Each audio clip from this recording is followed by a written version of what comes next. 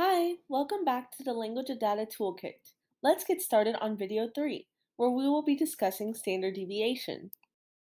In the previous video, we talked about the measures of central tendency, but now we're going to talk about symbols used to describe the spread of data. Standard deviation is how spread out observed values are from the mean. So, we are trying to find out if the data is concentrated around the mean or spread out. Let's do a quick example to show standard deviation. Set 1 data is shown below. As you see, the mean is 100, and the standard deviation is 0. On the other hand, set 2 data, which is shown below, has a mean of 100, but the standard deviation would be 10, because each of the 4 points are on average 10 points away from the mean. Just like with sample size and mean, different symbols are used to differentiate between population and sample. The same goes for standard deviation. The way standard deviation is denoted is up to the researcher in the publishing journal. Below are the symbols used to denote standard deviation.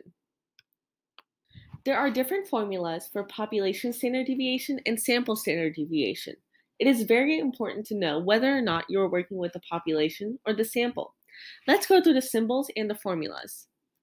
As you can see, the sigma represents the population standard deviation, and the lowercase s is for the sample standard deviation. Sigma is the sum of all numbers. X is the individual data value.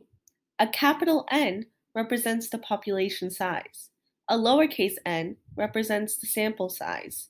Mu is the mean of the population, and x bar is the mean of the sample.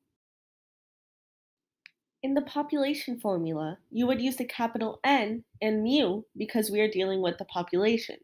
In the sample formula, you are using lowercase n and x bar because we are dealing with the sample. So now let's figure out why standard deviation is so important in research. There are 10 individuals who were asked to rate 2 movies on a scale of 1 to 5. Scores are shown below. When we look at the data, we see that the mean for both of the groups are 3. So at this point, many people would think that both movies are equally liked by the 10 individuals. But when we look at the standard deviation, we see that movie 2 had more variability in its scores. Movie 1 had a standard deviation of 0 because none of the ratings deviated from the mean.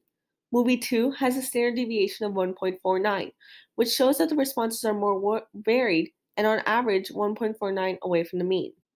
In this video, we talked about standard deviation and its symbols.